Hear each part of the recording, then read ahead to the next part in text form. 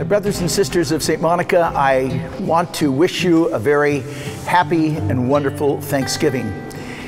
We had an incredible response yesterday from some 800 volunteers to serve the poor and the lonely and those who are really down on their luck this Thanksgiving. And it was an extraordinary gift to begin our holiday season.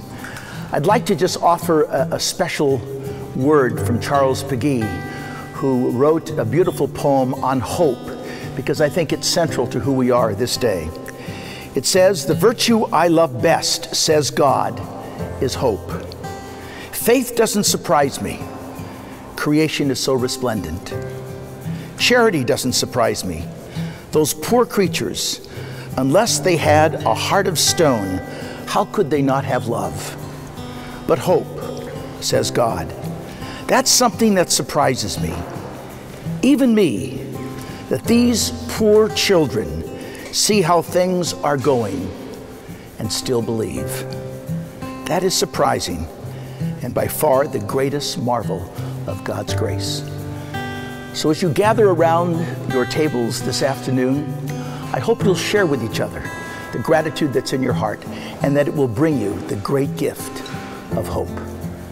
Have a wonderful Thanksgiving.